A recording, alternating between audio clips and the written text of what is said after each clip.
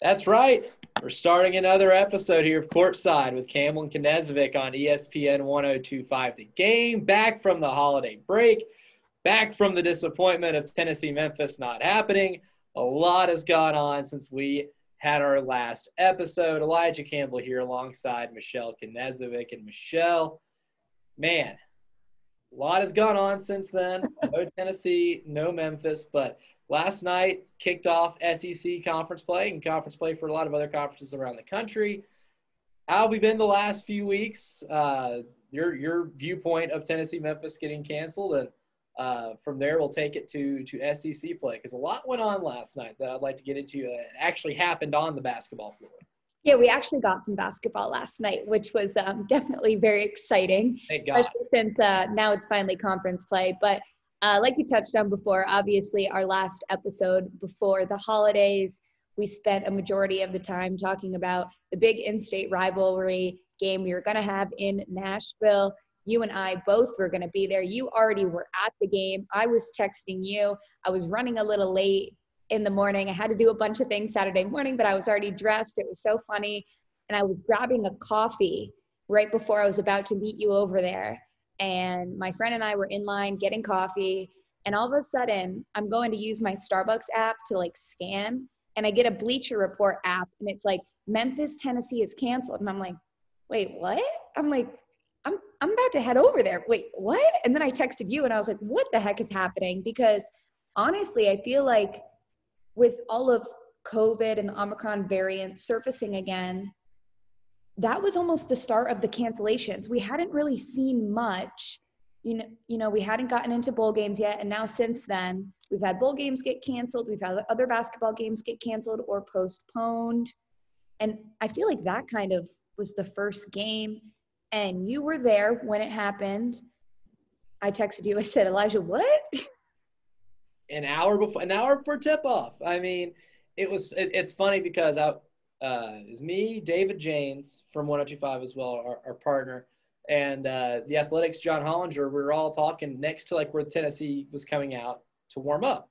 And we noticed it got to the clock in the arena got to about 70 and no one was on the floor yet. And we're standing on the floor because we wanted to get, shots of warm-ups and everything like that. And John Hollinger mentioned, not 30 seconds before the PA came on, it's like, wow, it's weird. No one's warming up yet. And I kind of brush it off. I don't think much of it because, I don't think a COVID cancellation is something that's going to happen an hour before tip-off because if they're healthy yesterday, theoretically, they were going to be healthy that day to play basketball.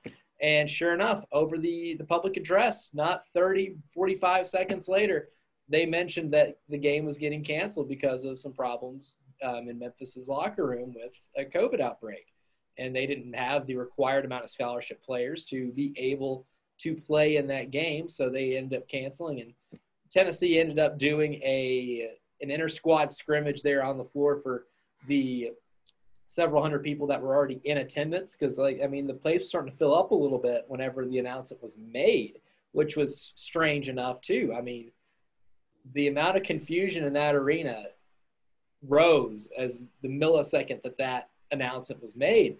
So it was a very weird, bizarre experience. And like you said, it set the tone for what else happened in sports with all our bowl games getting canceled. There was at one point, I think over 50 to 70 college basketball programs on pause because of an Omicron variant spread within their locker rooms. So it ended up being something that college basketball has had to deal with, and it's been really unfortunate to have some of these games canceled or teams play shorthanded, kind of like what we saw with Tennessee last night. Yeah. Well, I think what we're seeing is, we're getting into the winter months. This is usually flu season, and we at 1025 The Game obviously cover the Titans. We've seen a lot of their players get put on COVID reserve. They've now changed the rules, so it is only 5 days. And the CDC's changed the rules of 5-day quarantine. If you're asymptomatic, the NHL was on pause. We saw that with the Nashville Predators. They just started back up again last night. So, hopefully what we're seeing now is if people are vaccinated, that this is not as deadly or fatal, but they are saying the Omicron is more contagious. But hopefully, moving forward, it'll be something along the lines of you guys have to sit out for a couple games or you have to be in quarantine for X amount of days. But people are still going to be able to, make it through. And I really thought we were over this, but certainly talked like at the beginning of the year where like we finally get a regular season of college basketball with no interferences. And I think that's what, and everything kind of fell after that. I think we might have just jinxed it. We might have put the cart before the horse on that one, Michelle. But on a lighter note, we did get to finally see some SEC basketball last night. I had to look up the rest of what happened for Tennessee's game when I went into work this morning. Will, our overnight producer, he's a big Tennessee fan, and I was like, "Hey, can you give me a play-by-play of what happened the last 10 minutes or last 5 minutes of the game?" Because I swear these 9 o'clock tips, I'm exhausted. I was exhausted. I didn't have to be up. You do mornings. You do morning radio. You're up at like 4 a.m. Like that's late for you. That was late for me, but I old manned it and forced myself to stay awake. And that was a very interesting game. Tennessee and Alabama was, because it was maybe 45 minutes before tip-off. It was announced that there's going to be no Kennedy Chandler and no John Fulkerson. I don't know about you, Michelle, but the first thing that came into my head when I thought about that, when I heard that news, was, oh man, Tennessee's done. Like there's just no way they're going to generate enough offense. I know Alabama's defense wasn't like it was last year. They were like the number 2 defense in college basketball last year. That was the strength of their team. It's not the strength of their team this year, but I thought even with their defense being disappointing so far this year, that Tennessee wasn't going to generate enough offense, and that certainly wasn't the case. Well, and that was one of the big points we talked about, how beneficial Kennedy Chandler was to this Tennessee team, how last year they didn't really have a player who was able to facilitate and make plays and use his weapons around him. And we've seen, highs and lows from Kennedy so far this year, but the glimpses of, really good point guard play and being able to just have good court vision and really run the court, we're like, oh, this is what they needed on this team, right? Can't wait to see him develop. Can't wait to see how he grows as a player, just getting more comfortable at that point, more comfortable with his players around him. And then when you hear that, I was watching the SEC game before, Kentucky, Missouri, and then obviously Tennessee, Alabama was after, which was kind of the more sought after game, just you thought it was going to be a tougher game, which it was a closer game. But then you hear that news and you're like, oh, well, not sure how close this game is going to be. Alabama's probably going to roll over Tennessee. But I would say, we talked about this morning on Robbie and Rex Road, pretty promising for Tennessee fans, the fact that Tennessee was able to have a performance like that without those 2 key players. And, Alabama was pretty much the main SEC team we talked about being one of the biggest threats this year, not only in the SEC tournament, but talking about them going back-to-back winning the SEC, talking about them making a run in the bubble. But honestly, they've kind of been – they came out with the win last night, but Tennessee didn't have 2 key players. So I wouldn't – it's an SEC, it's a conference win from Alabama, but that's not the best they're going to see that Tennessee team. Oh, and that's – and you're right, because it'll go down as a quad 1 win for Alabama, which is huge, especially when you're debating seeding here in a couple months, whenever that becomes a thing. And which is actually going to be so soon, I feel like. Yeah, it's flying by. And then obviously when we look back on this game in a couple months to talk about, Alabama seeding, this game is going to come up because it's going to be on paper a quadrant 1 win. But I came away from that game more disappointed in Alabama than I was anything else, because I think Tennessee just out-toughed them for 90% of that game. Alabama was able to finally hit some threes late in the game, and Alabama did what, to me, they had a problem with against Memphis. Like, Memphis ended up beating the fire out of them in the second half of that game because they couldn't get enough stops, and they were wasting possessions on three-point shooting with guys who aren't fantastic three-point shooters. And that's my biggest gripe with this team. Like, I will be the first to tell you, I love Nate Oates. I love the philosophy of letting it fly. I love the thought of, the math behind shooting more threes than twos. I completely get it. I am a huge advocate for it. But the thing is, if you're going to do that, you got to do it with guys that can shoot the ball that well. Last year, Alabama had 8 players that shot over 35% from three. 8. That's 8 guys. It's an entire starting 5 and then 3 off the bench that are reliable three-point shooters that can shoot in the corners, from the break, or from straight away. This team has 3 guys that shoot over 33% from three-point range. Only 3 from 33. 33% is slightly below the NCAA average.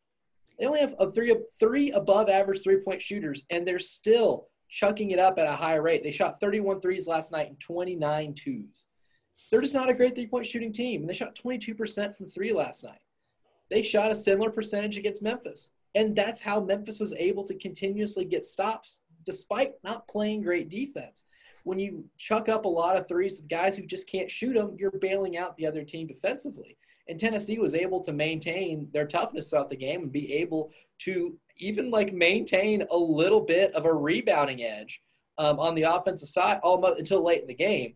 I think Uros Plavsic might have been the first player in the history of basketball to draw 5 fouls on box outs last night. But Tennessee was able to maintain a space in this game without having to exert themselves too hard on the defensive end. And Alabama not being able to take advantage of that, I think, is a little alarming. I think Tennessee scoring almost 70 points in a game without the guy who makes them run, and Kennedy Chandler, is a little alarming if you're an Alabama fan, because I know the defense isn't the bread and butter this year. It was last year. They don't have a Herb Jones, but they're going to need to find something that resembles a Herb Jones to be able to get some stops against teams that are going to have more talented lineups than what they saw last night without Fulkerson and Chandler. Well, yeah, and that's the thing. It wasn't this Tennessee team at the level they could be. It's also still early in the season. But I agree with you with the whole Nate Oates thing. Yeah, you can have that 3-point game plan, but you can't have it if you don't have players who can execute. And right. I will say, though, that's one of the only reasons Tennessee lost was executing in the last couple minutes of the game. If they had just made, a couple more of those shots, what they set up for, right, the shots just didn't fall. Who was his slipping the last 3-point shot from Tennessee? What's his name? The one that would have tied it, or the one? Yeah, Victor Bailey Jr. He had that 3-point shot in the corner, the setup. Yeah, setup was perfect. The play was executed. It just, you have to make those shots in those moments like that. And hopefully, it's still early in the season, that later in the season when you have games that are maybe a little bit more important in the SEC tournament, you set it up right. You just got to have those shots fall. But like you said, I think overall from this game, what we learned is that Tennessee can play even if they don't have, other players can step up. And not too impressed with Alabama lately. I mean, honestly, they had that big win over Gonzaga earlier in the season, and then Memphis beat them. And then who beat them the other day? Davidson ended up beating them in Birmingham. Yep, Davidson beat them the other day. And then, I mean, yeah, they came out with the win last night, but it very much could have gone either way. It could have. And the funny thing about the Gonzaga game is a majority of the threes they took in that game were from Jaden Shackelford, who's a 42% three-point shooter. And he hit 6 in the first half, and that created enough of a gap between them and Gonzaga to be able to withstand that the rest of the game. There's too many three-pointers from guys who just can't shoot. I mean, Shackelford didn't shoot the ball well last night. He was 2 for 10, but Javon Quinterly is a sub-30% three-point shooter this year. He was 1 for 7 last night. They lucked out that Noah Gurley was 2 for 4 from three-point range, but he is not a fantastic three-point shooter. I don't think he was above 20% his entire career at Furman. I mean, they're not a great three-point shooting team, not even a good three-point shooting team at this point in time, and that's still what they're running their offense on. And that might be something that gets better later in the year when this lineup, which is different than last year's, finally comes together. Keon Ellis needs to shoot the ball a whole lot better. He was a better three-point shooter last year than he's been this year.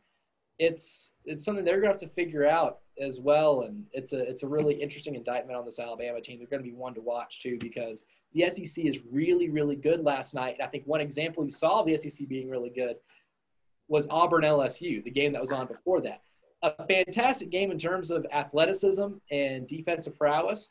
LSU is like the number 2 defensive team in the country in KenPom, and they just kind of got out-athleted, I guess is one way to put it. Because Jabari Smith put on a show. Walker Kessler had 11 blocks. That is Anthony Davis-esque from Auburn, and he's probably the best rim protector and most valuable defensive big man in this conference, along there with Oscar Tshiebwe. Those guys are in a class of their own in terms of just protecting the rim. And Auburn themselves last night, by giving LSU that first loss, and LSU, a team I think is very, very good, by doing that, I think asserted themselves as a team that we've just kind of glossed over and maybe probably shouldn't have at the beginning of the year. No, I agree. I mean, a Bruce Pearl team, unfortunately, as it kills me to say, it's never a team you can gloss over. I think one of the reasons we did gloss over them is because they didn't really have a tough non-conference schedule. They didn't have any, asterisk games or highlighted games that are like, oh, like this will be a top 25 matchup or something like that. But I do want to make a point about LSU quick. They only shot 28% from field goal percentage and then 20% from 3-point. Whereas the first 16 shots of the game. Yeah. Whereas Auburn shot 43% field goal percentage and then 30% from the 3-point range. So yeah, LSU's defense saved them because it ended up only being 70-55, Auburn winning by. But that could have, if they didn't execute on the defensive end, that could have been a way bigger gap. But I mean, I'm not really worried about LSU, to be honest. I think that they really got to work on, their offensive side of things. Especially shooting. They don't have a lot of reliable shooters. They don't, but shooting's so hard too. It's because it's like we talk about Alabama, and they can have games where you have one player who has 6 threes in the first half, and then you can have other games where they have the 0. So I'm not really ruling LSU out in the SEC. I mean, the fact that they shot that low and it was only a 15-point game was miraculous. They got it within 4 late in the game. I know. So offensively, I think they'll be able to just scrape some things together. I think they're a scrappy team. I think they're a tough team. I'm kind of just interested to see what the rest of their year is going to look like because, I mean, I saw some tweets on Twitter and it's like, why does LSU have a basketball program like blah, blah, all this stuff? Because, traditionally when you see your team just not making shots, of course you want your team to be the one hitting threes and, setting up these plays and just no-look passes and it's flashy, it's fun, but LSU saved their butts on defense. It might not have been the prettiest, but if that's going to be your shooting percentage and you're only going to lose by 15 points, not too bad. Yeah. I mean, LSU's a team, they're kind of like Houston last year, except not as good on the offensive rebounding. Houston was a good offense because they literally grabbed all of their misses and were creating second chance points. I think it's one of the only teams I've ever seen to be top 10 in efficiency while also being a horrific shooting team. But you just get enough shots, especially around the rim when you get offensive rebounds, and it's going to make you a whole lot better than what you look. And this LSU team is not very good offensively. They're a little under 80 in terms of efficiency. It's pedestrian. It's pedestrian. But they have the number 1 defense in college basketball. It's funny because on KenPom right now, they are at number 1 now, despite giving up 70 last night to Auburn, because even though Auburn scored 70 points, they still weren't scoring at a point per possession rate. Yeah. LSU's just tough defensively. They're physical. They will force a ton of turnovers, and they're really good at just making the game get out of control, or havoc defense is what Will Wade and Shaka Smart had when they were both coaches at VCU. They really mastered the havoc defense, and Will Wade just brought that to LSU, and now he has the athletes with Tari Eason and Xavier Pinson and Darius Days to be able to throw you out of that rhythm and to make you turn the ball over. And they're physical enough too, to where you leave games against LSU all bruised, because that is a tough physical team. An exciting group of individuals there that, they can still win 25-plus games. Well, and that's the thing. They're doing the hard part. They're creating turnovers. They're applying pressure and things like that. If you can get some offensive rebounds and some second chance shots and think about it. If they made 2 more threes and a 2, it's less than a 5-point game. So although 15 points might seem like a lot, if you just looked at the score, 70-55, Auburn killed them. But actually, if LSU had a couple shots go their way, that team's going to be pretty dangerous this year. But we talked about, I feel like this is a good transition point to another SEC game we had last night. Kentucky, Missouri, we talked about offensive rebounding and second chance shots. And this is not even Homer Michelle talking right now. but Oscar Tshiebwe is a dangerous man on Kentucky. We are watching we do a segment every Thursday on Robbie and Rex Road at 7:45, and it's called The Best and Worst in Sports. And he was my best in sports this week, just him in general in college basketball. Holy moly, he's absolutely incredible. He's insane. He's averaging about, I think it's like 15.8 rebounds a game. He's had 4 20-point rebound games. He just broke Shaquille O'Neal's record in Rep Arena for most rebounds, 28. That's hilarious. And in the press conference, they like told him, and he was like he's so just like humble and like pure, I guess you could say. And they were like, you just beat Shaq's record. And he's like, what? But I guess so I follow obviously a lot of the Kentucky media people just because I worked with them while I was in Lexington and things like that. But I guess all the players on the team wanted him to get 30, but Cal took him out and was like, no. But he could have gotten 30. He is an absolute game changer for this team. Yeah. I mean, here's the funny thing. So I was digging this up because I wanted to double check. I know he is first in offensive rebound percentage. Like he's almost like one out of every 4 missed shots Kentucky has while he's on the floor, he grabs. That is an insane rate. That's number 1 in the country by a mile. He's number 1 in defensive rebounding percentage. He grabs 37% of the other team's misses, which is insane and first by a large margin. Per 100 possessions, this man is grabbing 32 rebounds total. If you round up, 32 rebounds per 100 possessions. That's just a rate that we haven't seen in college basketball in so long. I mean, Kenneth Faried at Warren State put up rebounding numbers like that in the OVC, somewhat, not to that level. Those were cartoonish when he did that in the early 2010s. Yeah. It's even more cartoonish when you look at Oscar Tshiebwe and who's doing it against and doing it in a conference game in the SEC. I know Missouri's not any good, but like that many rebounds is that many rebounds. You know, like this guy is going to put up – he's going to be breaking records left and right. And he's going to do that all year long. And, I mean, he's the first player I've seen in the SEC since Anthony Davis got there to be able to put yourself in the conversation of the best player in the conference without having to score a bucket, which is incredible. Well, and that was the reference I was going to make with Anthony Davis is he even didn't put up numbers like this. I need to go look really quick at like the least amount of rebounds he's had in a game, but I know he's had 420 or plus point games and he's averaging 15. And the amount of double-doubles this man has had, it's like, on the broadcast last night, he got a rebound and I don't know who was calling the game, but they're like, and another double, and there's another double-double for Oscar Tshiebwe. But it's the point you made. You always hear about the best player in the country is averaging 20 plus points a game and assists, and they're a flashy player. And traditionally, if you look at the game, you don't see him scoring a lot of points, solid. You see him making points in the paint when they need him, getting offensive rebounds, putting it in. But then when you look at the box score after and you're like, oh, wow, he had 20 rebounds. Mm-hmm. It jumps off the page. It jumps off the page, first off, when you see that in one box score. But then you see the consistent rate he has had at this point in the season. And Kentucky hasn't had they've had a pretty decently hard non-conference schedule, right? They had Duke, they played UNC, they were supposed to play Ohio State, a couple other teams in there. It's not like they've had this like easy breezy, beautiful non-conference schedule. And now we're in conference play and you still see him doing it. He's the X factor for this team. Yeah.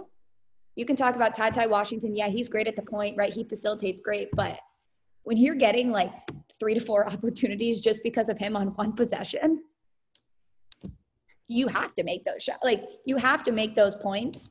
And Kentucky is because of him. It's amazing the effect. So I looked at last year's team. Kentucky ranked 41st in offensive rebounding percentage at 32.6%. This year they're at 44.3% and are the number 1 offensive rebounding team in college basketball. Because of him. That is the Oscar Tshiebwe effect. And it's very important to mention that he should be the front runner in the SEC Player of the Year discussions. And him and Walker Kessler, because Kessler blocked 11 shots in that LSU Auburn game last night. those guys are the two best bigs, it seems, defensively in this conference. And it's going to be a lot of fun to watch those two guys from here on out. And I think if last night's any indicator, the SEC is going to be a wild ride too. Another team, right before we go to break here, Mississippi State, that was my SEC sleeper, took it to Arkansas. I know there's no J.D. Notae. That's pretty significant because he's a big part of Arkansas's offense. But Mississippi State, double-digit win at home against Arkansas. That's a veteran team that, even though they started off a little slow and had some disappointing losses, is a team that's going to slip up and beat a lot of people they probably shouldn't. So that's a fun one to watch as well. But we'll go ahead and take a quick break. We'll come right back, and we'll discuss our biggest disappointments of the non-conference schedule. We have our favorite moments from 2021 because at the time of recording, we are a day away from 2022. So we'll go ahead and break down our favorite moments from 2021. We have give and go still, a whole lot more as you're listening to Courtside with Campbell Knezovic here on ESPN 102.5 The Game. Well, these teams have had some bad days. As you can hear, the class 2006 hit bad days coming back from break here. And, well, we're going to get to the disappointment so far of the 2021-2022 season. Non-conference play is over. We've talked about teams that have surprised us earlier in the show. It's, I guess, time to talk about the disappointments a little bit here. And we both agreed to come up with one big one each. There's one in the state that's been pretty darn disappointing, and there's a couple nationally that I found, especially within the SEC, that haven't lived up to the expectations that this show, this esteemed and fine program, Courtside with Campbell Knezovic, has put out for them. Michelle, what are you thinking here? Who's your biggest disappointment so far in the 2021 non-conference slate? Elijah, you kind of alluded to it right there, Memphis. Point blank, I touched on this, I think 2 episodes ago. We were talking about, risers, fallers, where we see teams just so inconsistent. And maybe because we have had a lot of hype around them, and with Amani Bates committing there and Penny Hardaway coaching and having one of the best draft classes, we're like, oh, this team has to be amazing. They have all the pieces. Now we just got to see how they work together. We saw a glimpse of it beating Alabama the other night. And then we were really hyped up for that Tennessee game. We're going to see how they played. And then another loss to Tulane last night. A really, really bad loss. There's no way of beating around that bush. Tulane is not a team that rates out very well, and that's going to be – it's a big blemish to the resume.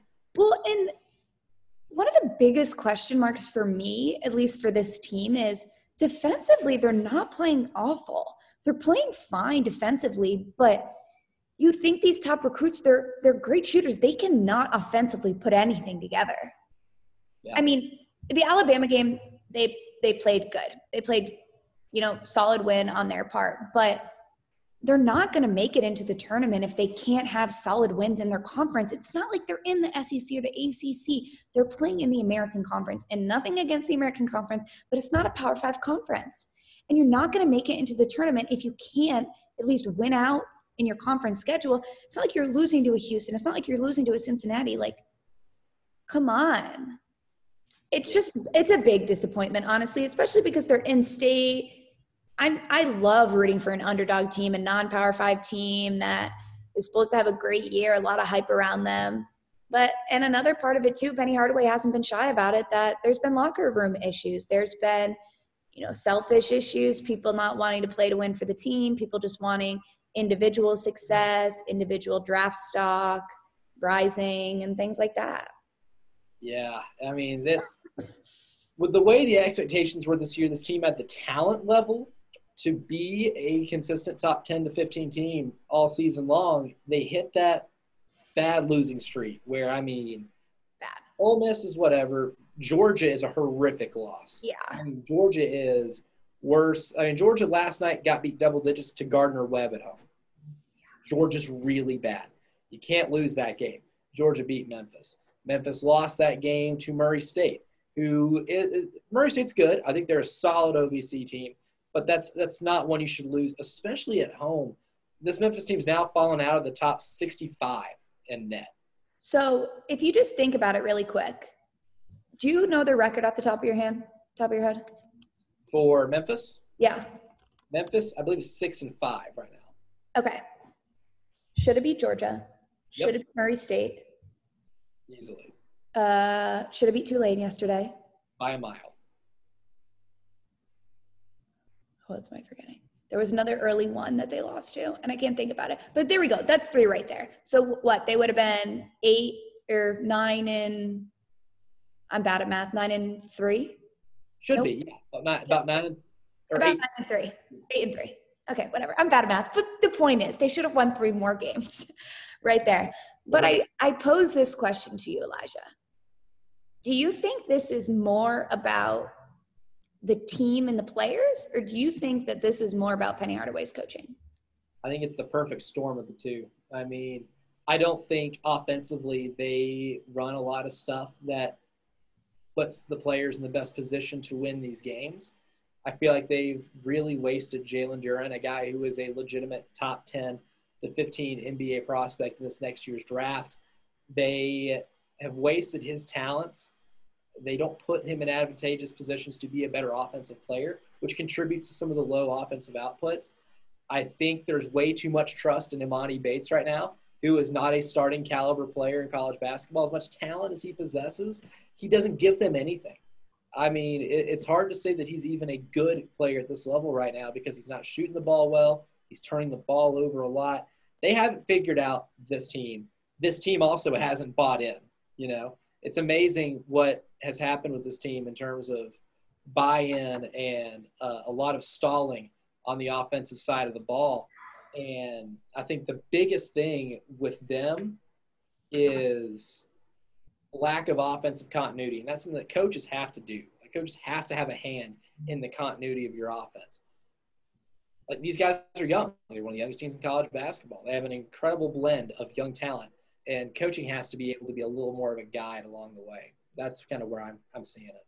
I will make this point, and I'm not trying to be a homer on Kentucky or anything like that, but I think this is a nice example of what Coach Calipari does every year when he does have a starting lineup of freshmen. He has a system where this year's a different year because they have a lot of transfers and older guys on the team, and we talked about that, how this is one of the oldest Kentucky teams. But I think it says a lot about coaches who take in 3 to 4 starting freshmen every year and the way they coach them. Mm-hmm. I think you can see a team with an enormous amount of talent on Memphis, right? We talked about one of the best recruiting classes, but to be able to get high school seniors, you're 18 years old, to be playing college basketball, good elite college basketball so soon is really hard. I mean, they just don't have the years under their belt that some of these like veteran teams have. Like Gonzaga, these guys have been playing college basketball for 4 to 5 years. Then you have your 5th years, and then you have your like COVID 5th years now. So they've actually been playing for 6 years. Super seniors. Super seniors. We talked about this was the year of the transfer portal and just grad transfers and just so many older guys. They just have, so being able to get these freshmen at least a level where they're being able to compete, I think it says a lot about just the coaching, how hard it is to do, how their locker room isn't buying into what Penny's selling, and maybe just if this was too early of a jump as a head coach for Penny Hardaway. It's a reasonable point. I think like John Calipari, Mike Krzyzewski, all these guys that rake in these one and dones make it look so much easier than it actually is. And I think this example should put the whole, will they get the best 18-year-olds every year? Like, how much coaching do you really need to do? There's a lot of coaching that goes into that. There's a lot of team building that's required to make all of that work. And I think this should be the best example of that's not all it takes to coach basketball at the collegiate level. There's a whole lot more than just recruiting.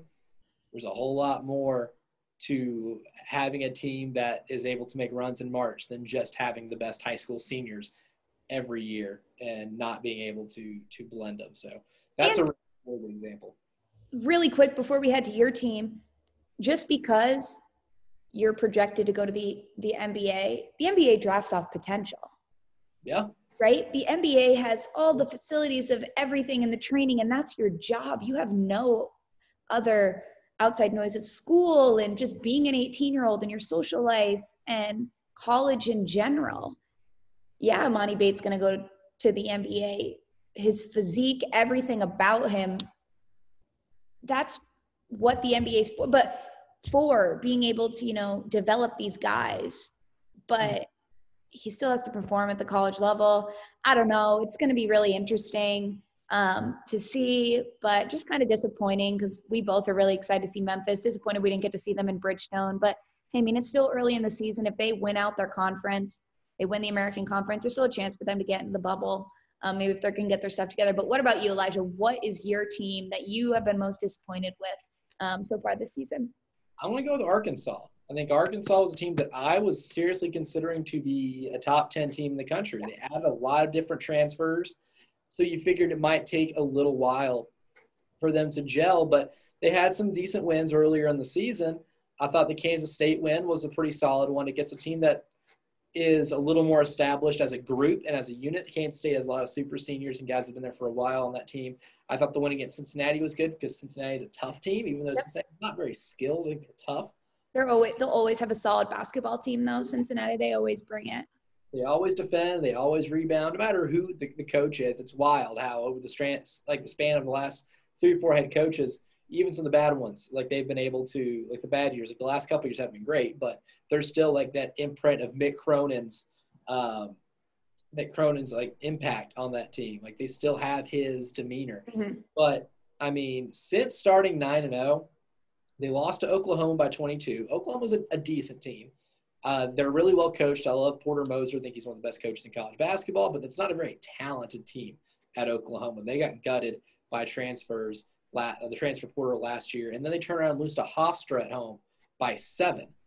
Or I guess it's a neutral site game, but still, like that. Like Hofstra is a team that's outside the top 120 in Ken Palm.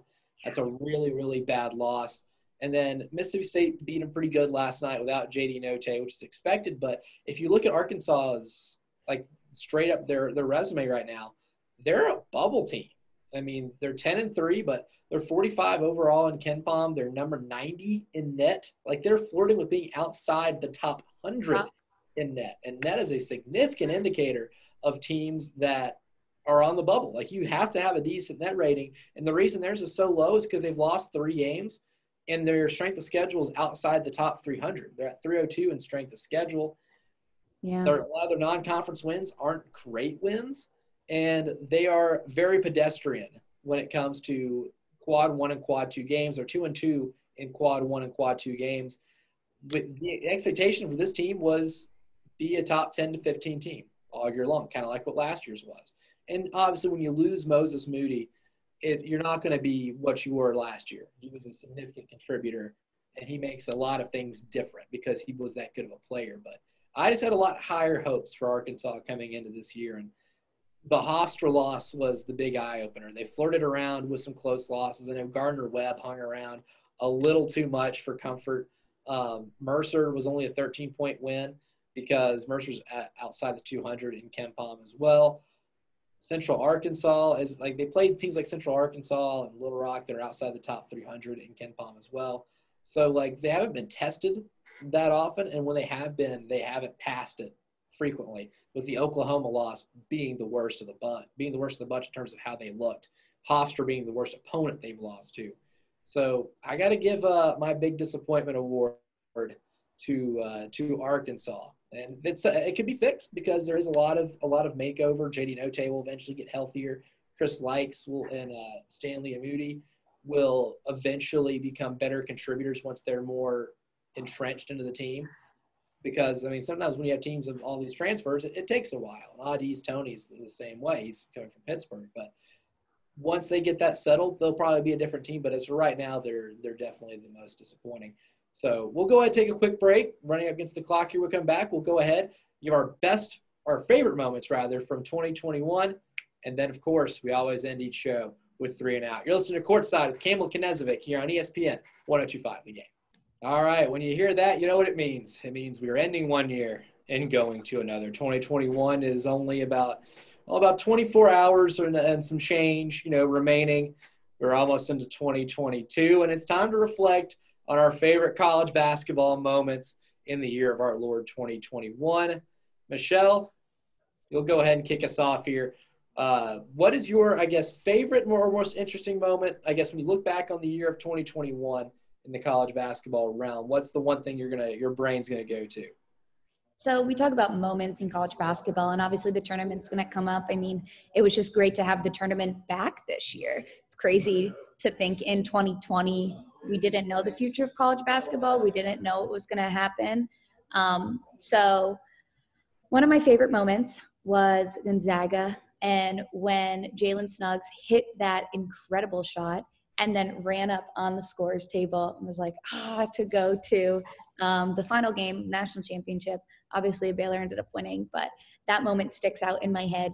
I can see it in my head, like him just run up on the table.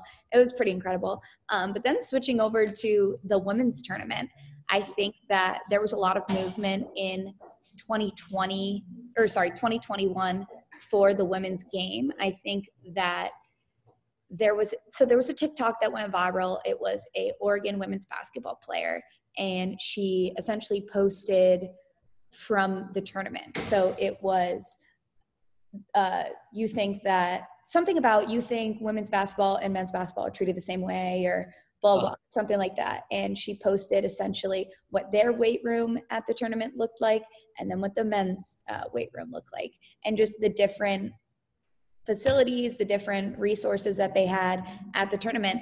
And it gained a lot of traction. And I think that is what the NCAA needed. They needed to be exposed, and they needed to be shown, like, what are you doing, right? You say, oh, they're equal, blah, blah, blah, all this stuff. But that's not even close to being equal. No. Whatsoever. I think their weight room had like five weights or something like that, crazy. Yeah. Whereas the guys' room had incredible. And some people might say, oh, that's your best. Well, actually it is, because it made people in the decision-making chairs open their freaking eyes and be held accountable for the inequalities in basketball. So that was definitely one of my best. And now the women's game is actually getting the branding of March Madness. So if people don't realize, March Madness originally only was for the men's tournament. And you see that one shining moment, you see just all the branding of March Madness, but now they're bringing it over to the women's game. And that's big, because March Madness itself revenues an incredible amount of money each year, like insane. And you can afford to invest in the women's game because there is an audience out there. I don't care if people are like, oh, there's not an audience or whatever. There's an audience. There is an audience. They just need the opportunity to show it. And if they're not given the same amount of resources, then they're already set behind. So I think that was great for the women's game on that side of things. And then I do have two more, but they're NBA/WNBA, but we can show them some love. Candace Parker, yes. We love a Lady Vol. She heads to Chicago and wins the WNBA championship. Just love her. She also just won Player of the Year again. An incredible athlete all around. And then she was in the parade in Tennessee a couple weeks ago, which is kind of cool. And then also Giannis finally got his trophy. So finally, yeah. I mean, what better player? He's just so kind. He's so funny when he does all of his press conferences and everything like that. So finally happy that he got a ring, and I don't think it's going to be his last ring. Probably not. Anytime you can drop a 50-point game or series sealing game 6, you're going to immortalize yourself for as long as you play, even whenever he's done playing basketball as well. Those are really, really good. Back to the point of the women's facilities getting upgraded. It's funny how the NCAA, how I know the NCAA knew they were wrong is that they had the ability to fix it like that. Whenever the public saw it and whenever it, got a flashlight put on it and the light was shown, the NCAA fixed it like that. And if they could fix it like that, they could have fixed it before the problem actually arose. And that's the thing. They knew they were wrong. And when they were called out, it's essentially just like if you're exposed, you're doing something wrong, or you're turning like like you're like pretending like you don't see it. And you made a great point with that. They fixed it like that. And they're having to fix it like that because the public's holding them accountable, which I think is good. Expose them. That women's basketball player, she just helped the future of the game. You know, she might not be able to see the direct impact because she only has a couple more years of college. I'm not sure what year she is, but she's helping the game overall, which is essentially what we need to do. There's a significant impact. It goes beyond just what she does on the floor. I think my favorite moment was definitely, I love mid-majors. I love the underdog. It's my favorite part of college basketball.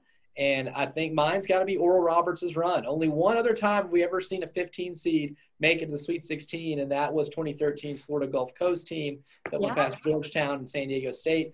This team, led by Max Abmas, who's the leading scorer in the country, defied all logic. I mean, not many teams are coming out of the Summit League and are winning games in the NCAA tournament. And Max Abmas was really the star of the tournament, if you think about guys who you never heard of before, and then pulls off an upset against an Ohio State team that I thought could have made the Final Four. Yeah. And then turned around and beat a solid Florida team that is bringing a lot of guys back this year, and that's already had a decent start to their season. Kevin O'Banner on that Oral Roberts team also making his stock go high enough to where Texas Tech was able to poach him. Now he's playing major Power 5 college basketball. It was remarkable to see what that Oral Roberts team did, a very little-known school, being able to get put on the biggest, brightest moment, and then only being a couple minutes away from upsetting Arkansas. They were a last-second shot away from upsetting Arkansas and going to the Elite Eight as a 15 seed in a school that no one's heard of. Well, and that's the incredible thing about college basketball is those players on that team, they're probably not going to play after college. No. Right? There's a slim chance maybe a few could play overseas or something like that, but this is their moment. You've got the ACC and you've got the SEC with these elite players. They're on national television every week. You know, they're on SEC Network. They're on primetime games. They're at these elite tournaments. They're going to go to the NBA or they're going to have a solid career overseas or in the G League. Like, this is, at least for those seniors on that team, this is the last time they'll probably play basketball in their life. And that's, I mean, one of the reasons I love March so much is because you see teams like this, even a couple of years ago with Loyola Chicago. I know they're a little bit, more high profile as a team, but you love those stories. And I mean, these guys are playing for their life.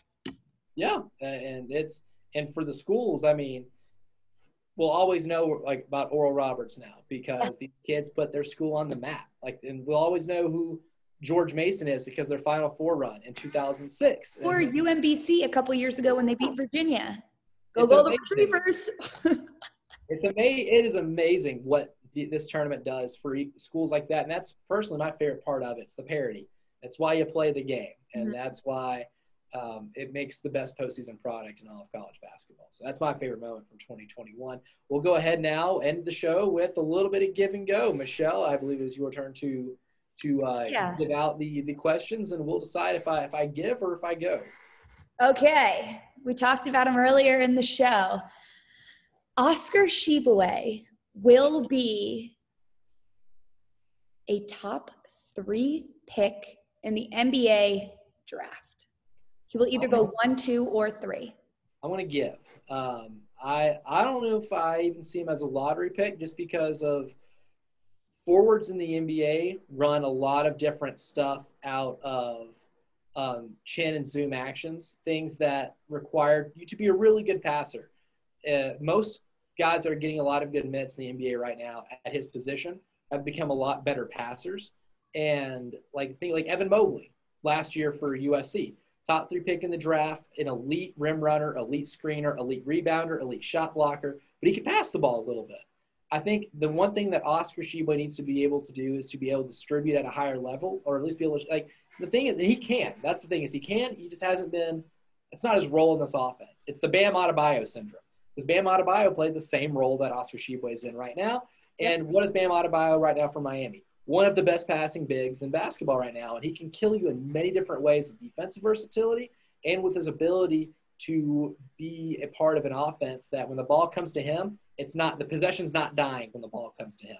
And I think that's the biggest thing Tshiebwe needs to be able to do. Once he's able to become a better passer, And I think he's a willing passer. It's just a skill that you got to get better at.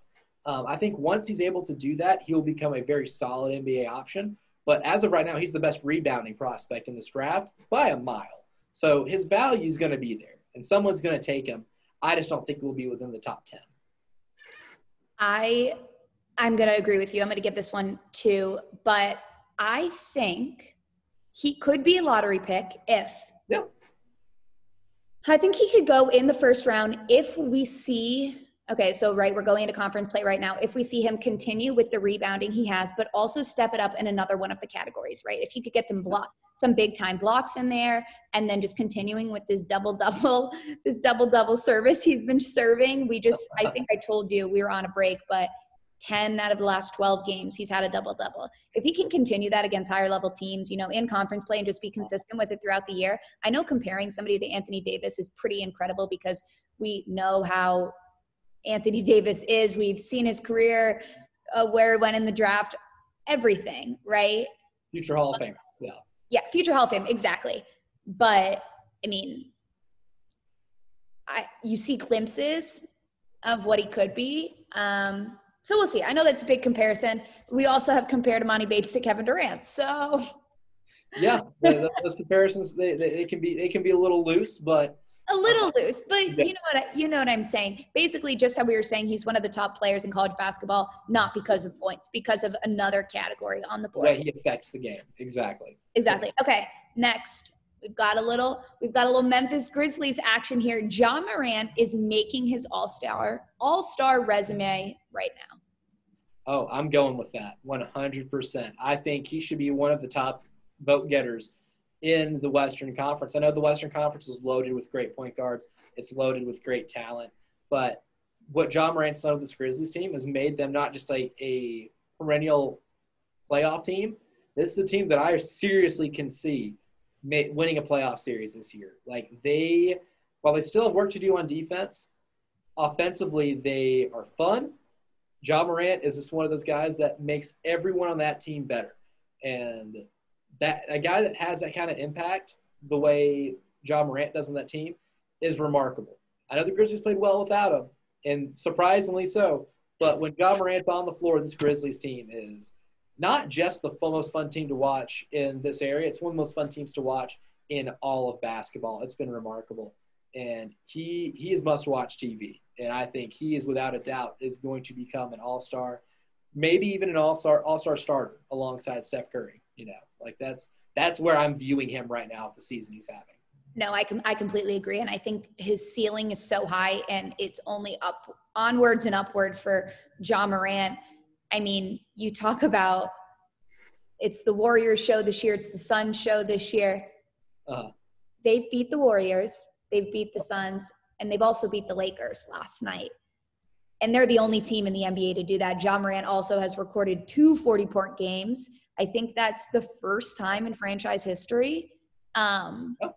So he's putting this franchise on the map. I mean, the Memphis Grizzlies, they're not a Warriors. They're not a Lakers. They're not a Celtics franchise. He is becoming their franchise player. He's going to do what Giannis has done I fully believe he is going to do for the Memphis Grizzlies what Giannis has done for the Milwaukee Bucks. I do believe he could bring, I mean, who knows? Maybe this year's basketball, anything can happen. I still think the Warriors, they're pretty incredible, but I will say I think he is going to do great things is doing great things for this franchise and will continue to. Give me that Ja Morant. I could easily see him as an all-star.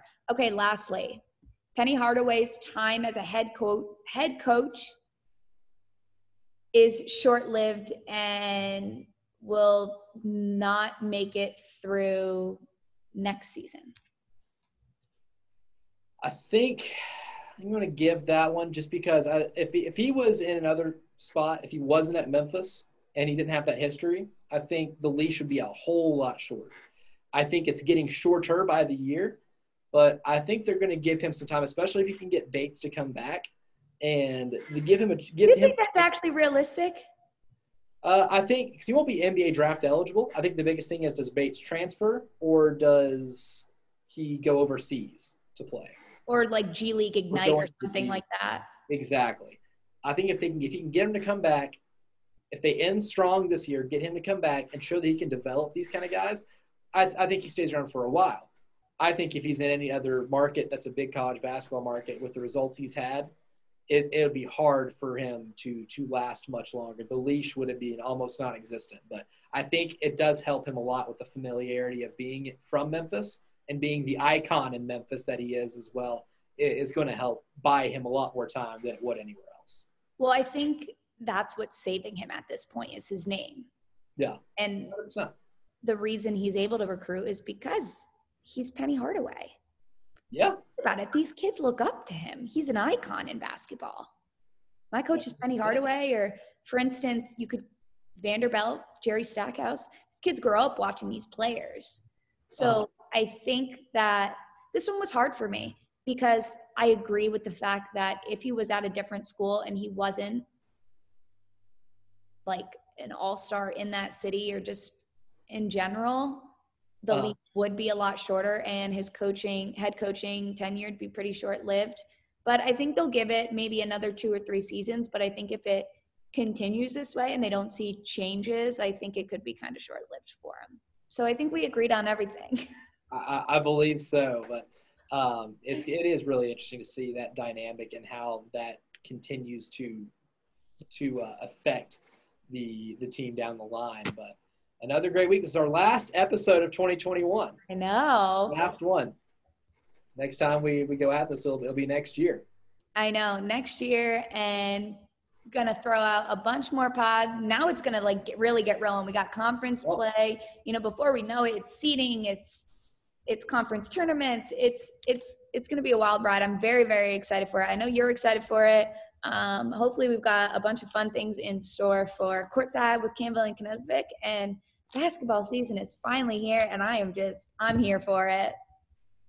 It's fantastic. This is where it starts getting really fun once conference season starts, and it's nice to have kicked off the games that we did last night. But next time we address you guys, it will be in 2022. From Elijah Campbell, my partner Michelle Knezovic.